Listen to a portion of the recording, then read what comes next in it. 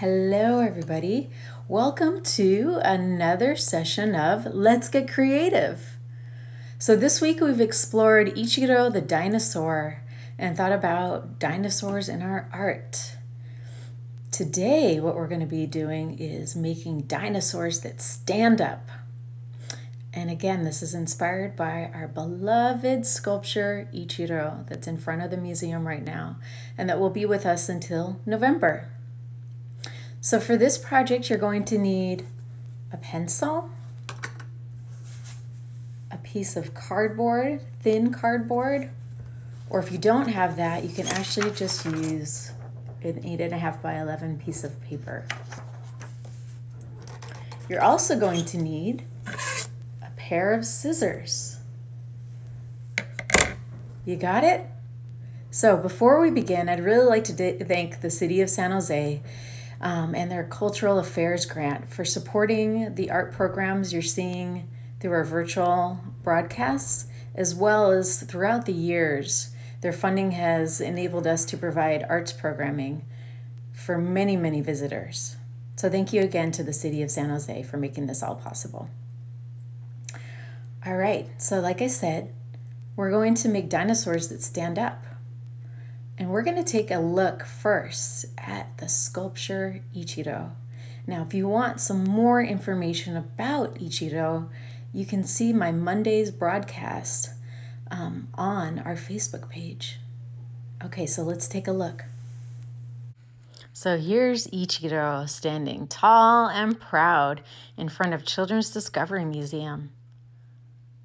How do you think the artist, Marianela Fuentes, was able to make him stand up? We're going to think about creating our own dinosaurs that stand up and thinking how to balance them. You see that Ichiro has a long tail, a long neck, but kind of more in the center, you see its legs. Its legs are really helping to balance its body, but also the head, the neck, and the tail also play a part in this balancing act. So we've talked a lot about shapes. We talked about shapes on Wednesday and thinking about drawing outlines of shapes, how lines make shape. So here thinking about Ichiro's head, neck, and body and tail as a shape. You see the black outline? That's one part of Ichiro's shape. And we're going to think about this when we do our drawings that will become our dinosaurs that stand up. Now, do you see the black outlines of Ichiro's legs? We're going to be making our own legs for our dinosaur shape to stand up on. You'll be thinking about this as we go through our project. So today, you're going to be sculptors, just like Marianela Fuentes, who made this sculpture. So a sculptor is someone who builds with their hands and makes three-dimensional artwork that usually stands up and takes up space. Okay, so are you all ready? So remember, you're going to need your cardboard, a pencil. You can use a marker if you like, but not necessary. And scissors. Now again, if you don't have cardboard, you can use paper.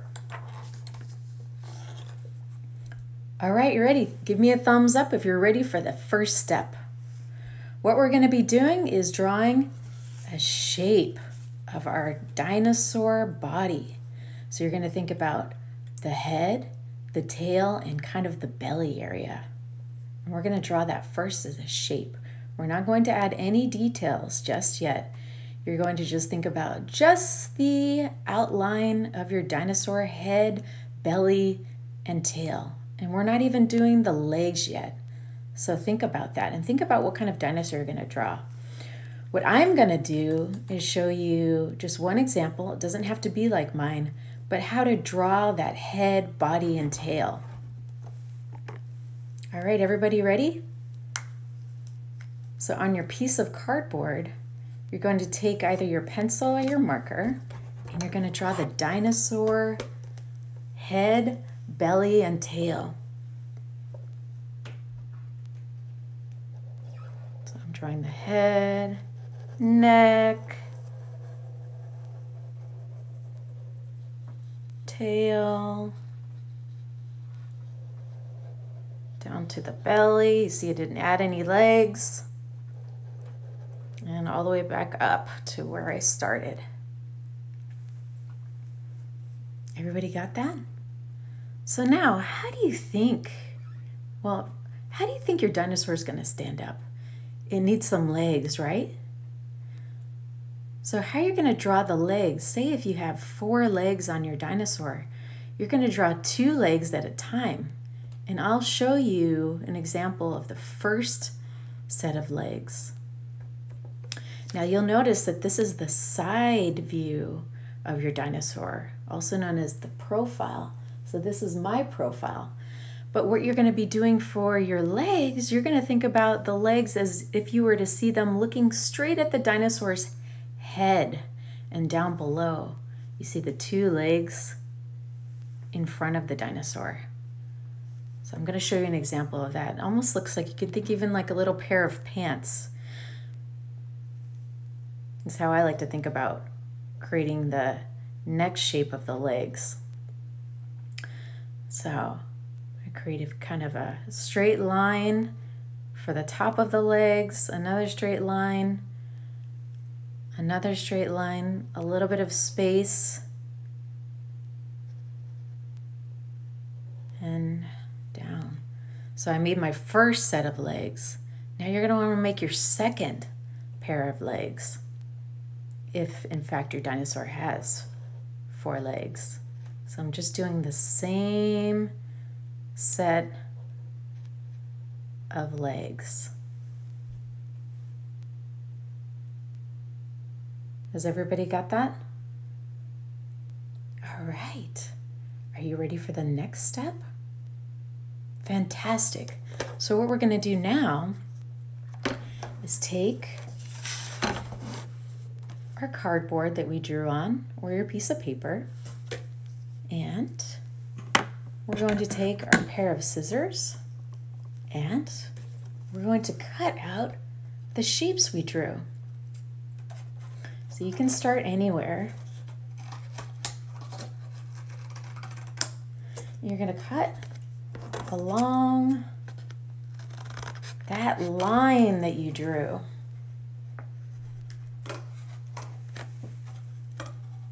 See what I'm doing? Just taking my scissors and following that line.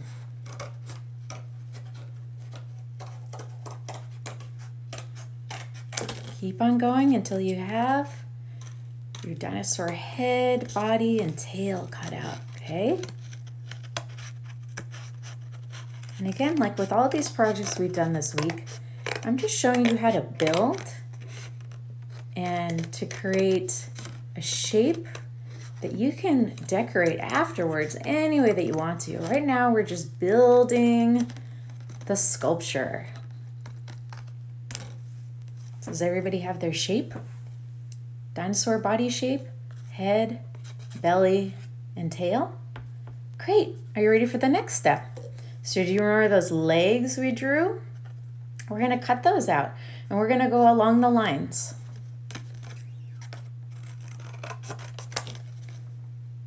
So make sure you cut out along those lines. Keep on going.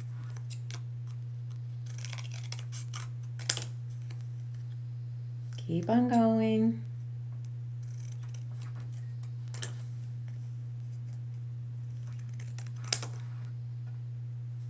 Yeah? So don't forget to cut out this little area. But if there's not enough space, it's too small, that's okay. You can just leave it like this. It's perfectly fine. I'm going to cut mine out though because I have enough space so I don't cut into the artwork.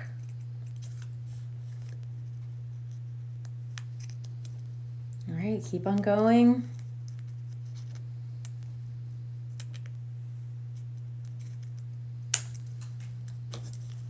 So I've got my one set of legs, I'm going to work on my other set of legs.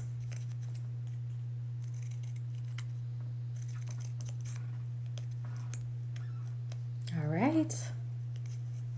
Now, if you need some help cutting this cardboard, sometimes it's a little thick, right? You can ask an adult to help you out. Or again, you can do this in paper. All right. So you should all now have your dinosaur body, one pair of legs, and another pair of legs. So how are we going to get these legs onto this dinosaur? What we're going to do is you're going to take your scissors, you're going to flip your legs upside down, and you're going to cut a little slit. Don't cut all the way through. You see that? Don't cut all the way to the end. Stop about midway. And you're going to do the same for your other pair of legs. So these are called slits. Next, you're going to look at your dinosaur and you're going to think, where do I want to put my legs? And how do I want to put my legs on so that a dinosaur can stand up and not fall over? What I'm going to do, I'm going to put some legs here and some legs here. But first, in order for the legs to attach, you're going to need to cut a slit. And again, it's not a very big slit. See that? And I'm going to cut another slit over here. Do you see that? Great. Does everybody have 2 slits on their dinosaur body? All right, you ready to test your dinosaur out? So what we're going to do with the first set of legs, you're going to, you see this slit and this slit, you're going to slide those together and fit them like so. Slide them up until they lock. See how they're in place? And then you're going to grab your other set of legs and you're going to do the same. So, you see that? Push them firmly and be gentle, but push them firmly. And look what you've got. So you can see the legs from front on and then the dinosaur profile. Now, are you going to try and test it out? Let's see if it does stand up. You ready? So mine stands up. How about yours? Now, if yours does not stand up, you can readjust. You can cut another slit in the dinosaur somewhere else and see if the legs will fit there. And you can try that over and over and over again until you get it just right. All right, everybody. So, do you have any ideas of what else you can do to this dinosaur now? What I think I'm going to do is color it with markers, maybe practice those lines that we spoke about on Friday, and decorate it in any way that I can. And then I might make another dinosaur friend. You can make as many as you like. And you can even try practicing this same kind of method, the way you put the dinosaur together to make it stand up, to trees and bushes and anything else that you'd like to. So, I hope you enjoyed today's art lesson on how to make dinosaurs stand up. I look forward to seeing you again next Monday at 11:30. Happy Friday, everyone, and have a great weekend.